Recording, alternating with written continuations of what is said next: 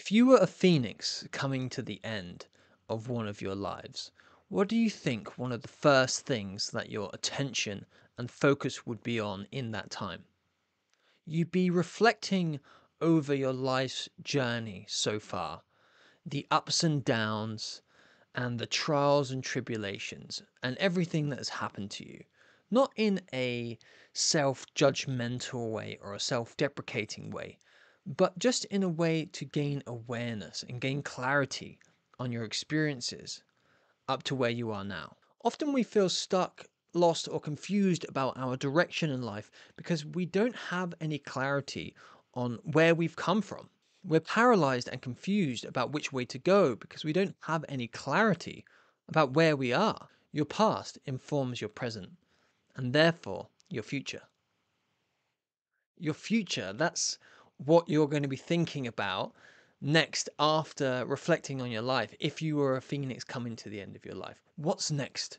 Who will I become? What will I do? And that's what we're going to be focusing on in stage 2 of the Phoenix 90, about your future and defining a vision for yourself. But you tell me, how can you chart a course forward if you don't even know where you are right now? Let's say you want to travel to Dublin in Ireland and you are in Lisbon in Portugal.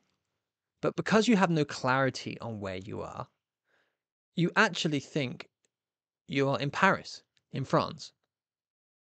Do you think that going on the current information you have, thinking you are where you think you're in Paris, when you leave on that trip to go to Dublin, you're going to end up where you wanted to be?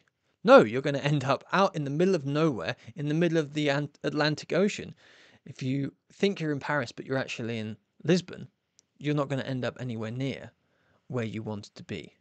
Well, here's another example. Let's say you're a ship at sea and you're trying to get to a specific destination, some like Paradise Island, some like beautiful place, your dream place, right?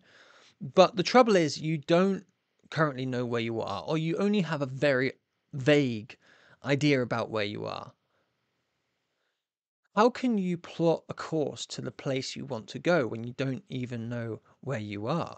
You're going to have a really hard time finding that place. You're probably going to end up in the wrong place, or worse, you're just going to end up shipwrecked at the bottom of the ocean. And as the navigator of this ship, what do you think the only way to figure out where you currently are is? It's by working out where you've come from, how far you traveled, in which direction, and where you changed course along the way. And just like the ship cannot know where it is without understanding where it's been, you cannot fully understand where you are or who you are without having a clear picture of your life story up until now. And you might say, yeah, but ships have GPS these days, so they don't have to even figure out where they've been to figure out where they are. So it's a lot easier for them, and there's no need for them to track their course. And that is exactly right. Reflecting on your own life and journey is like you're having your own built-in GPS. It helps you to understand where you are and how best to move forward. By creating a clear outline of your life up until this point, you'll gain self-awareness, you'll identify patterns, you'll understand your journey, and you'll learn valuable insights. So this is the first exercise to do, to write an outline of your life story up until this point.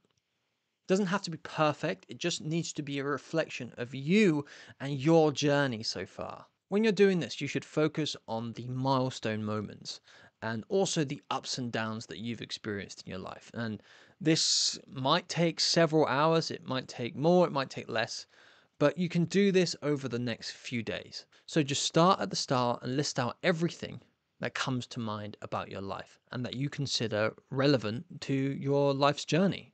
Confucius once said, if one wants to run, one must learn to walk. If one wants to teach, one must learn. To define the future, you must study the past. You need to define your future. But to define your future, you need to know where you are. And to know where you are, you must study your past.